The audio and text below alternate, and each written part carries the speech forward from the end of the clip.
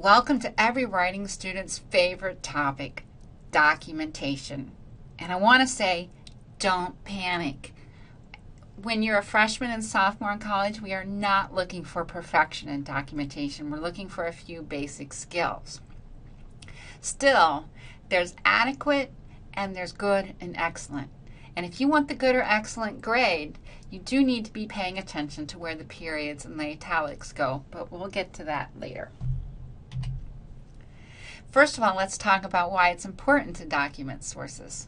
Remember that someone's ideas are their intellectual property. In other words, they can make money off that. And if you use their ideas, you owe them money for that idea because it belongs to them. However, in education, we base our whole life around the free exchange of ideas, even though they belong to other people. And that doesn't mean that we get out of paying for them. It just means we have to pay for in a different way. And we pay with acknowledgement. And we acknowledge other people's ideas through documentation, saying, where we got that information and who it belongs to. And we're looking for two things, really, when we talk about adequate documentation in college. And that's, first of all, did you exercise what we call due diligence? Did you document every idea that's not your own, whether it's directly quoted, paraphrased, or summarized? And secondly, is it traceable?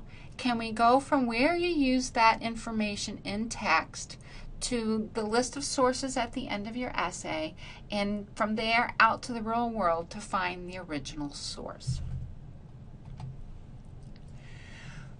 There are four main systems for documentation that are used in colleges and universities, and lots of smaller ones, and you may be asked at any time to use any one of these four or one you've never heard of. So the trick is really how to learn to use the book to find the models and examples that you need. So let's look at that. First of all, remember that there are two parts to any system, no matter what it is. A list of ways to do internal or in-text documentation, recognizing to your writers within your essay that you're using borrowed information. And second, that list of sources that you actually used at the end, the thing that's going to be able to help readers trace that source in the outside world. And if you need to know how to do both either the in-text or the works cited page or the references or whatever we call them, you've got to get out the style manual for whatever style you're using and find those models and examples. Organizations like the APA and the MLA produce whole huge books on that. Something like the Pocket Style Manual that we use in this class just condenses everything down to the most basics and contains more than one style so that you can take it from class to class. So I highly recommend you hanging on to that Pocket Style Manual when you leave this course. So no matter the style, you've got to start with two basic questions to know how to document that source. First of all, what type of source is it? Is it a book, or journal, magazine, or newspaper? Those are the four big types of sources you'll be using. Secondly, you have to know how you access that source. Did you find it in print, the original paper copy, or did you find it electronically online? And when you're online, you have to remember that there are two different and very important ways that you've accessed that information. One is that closed internet, like the subscription databases we get through the library. The second is what we call the open web, which you might find through a Google or Yahoo search. And those each have an impact on how you would document that source. So let's look at an example. This one clearly came from ProQuest, so we know it's that closed internet, that library subscription database. Next, we have the Pittsburgh Tribune Review, which is the source itself. In Pittsburgh, the fact that there's a name place in the title indicates to me that it's a newspaper. And sure enough, if I check in Ulrich's database, it tells me that it is indeed a newspaper. Let's look at another example. Again, it comes from ProQuest, that closed internet, that library subscription database. And it's from a publication called Veterinary Medicine. And if I look in Ulrich's, that is an academic, refereed, scholarly journal. And so with those 2 bits of information, it was accessed through a database, and that's a refereed scholarly journal. All I have to do is go to the index or the table of contents or directory in my handbook, and I find that kind of source listed in a directory. Again, I'll be looking for the type of publication it is and how it was accessed precisely. Now, you need to be able to pull out the information from those sources to document your it in your essay.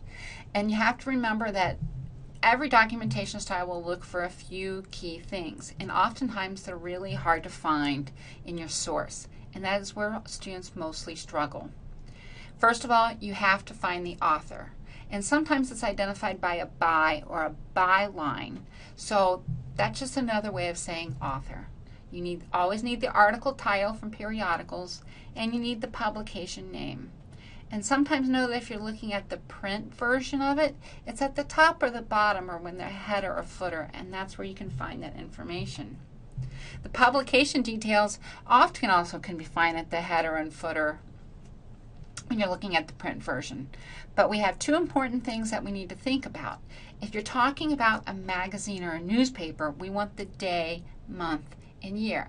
That's because those publications come out on a regular basis, and the date is important because they come out by the date.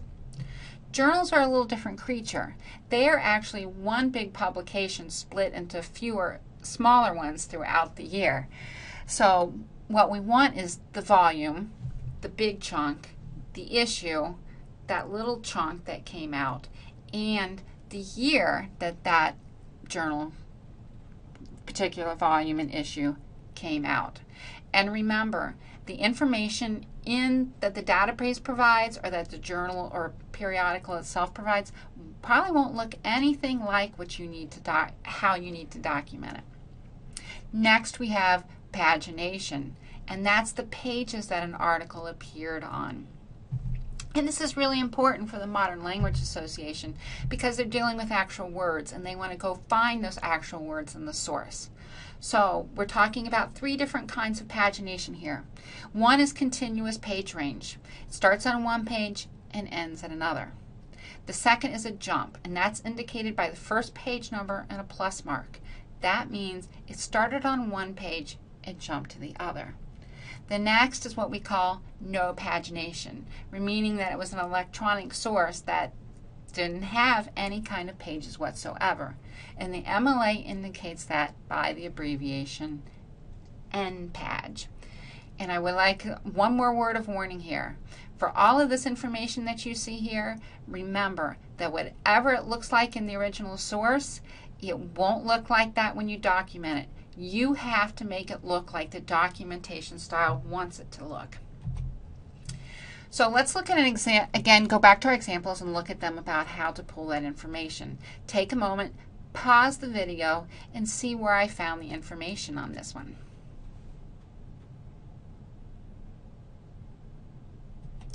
Let's look at another example, and again, pause the video and look where I was able to pull the information that I needed to document this source.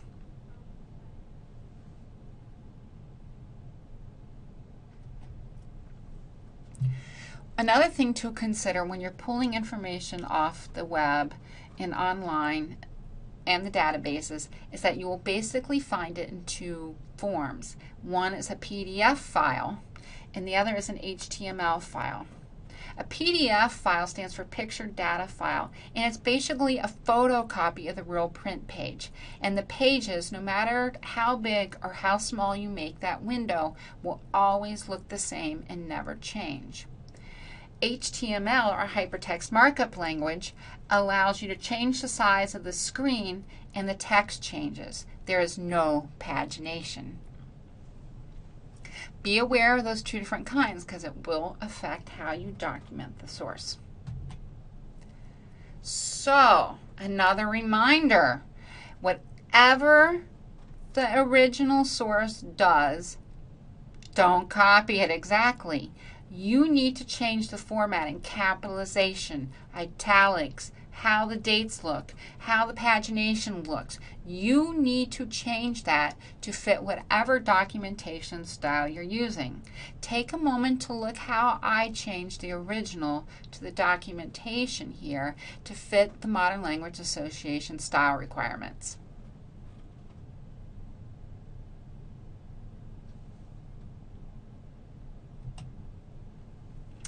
Now we need to talk about those internal citations and where you find that stuff. Again, here are our two examples that we have to find internal citations for.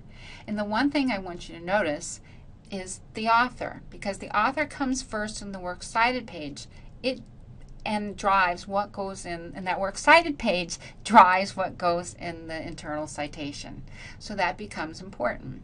So if you notice on the first one, it has one author, and on the second one, there's three. So what I need to do is go to that index or table of contents or directory, and I need to find a model for internal citations with one author and two authors and three authors and things like that. Again, find the model that fits your source. And here's the examples. Take a moment to see how all I did was take what was in there and match it to what the style MLA wants. The first one had no pagination, so there's no page numbers. The second one did have page numbers, so I had to include it along with the author's last names. One question I often get is, what about citation generators? And granted, they can be really helpful, but the word of warning is they're usually wrong, especially the one that comes with your Microsoft Word products. So here's the deal. Can you use them? Yes. Can you use the documentation that comes with some of the database information? Yes. But you still need to learn to check that against whatever style manual you're using if you want to look it right and you want it to be correct. And the other thing is, too, it's just you've got to look at the information anyway, so you might as well practice putting it down on the page, because sometimes, somewhere, you may be asked to do some documentation style you've never heard of, and you won't have a citation generator to use. And again, don't panic. We'll work with documentation a lot, especially how to find the information you need so that you can be independent of me when you go to write essays in other classes.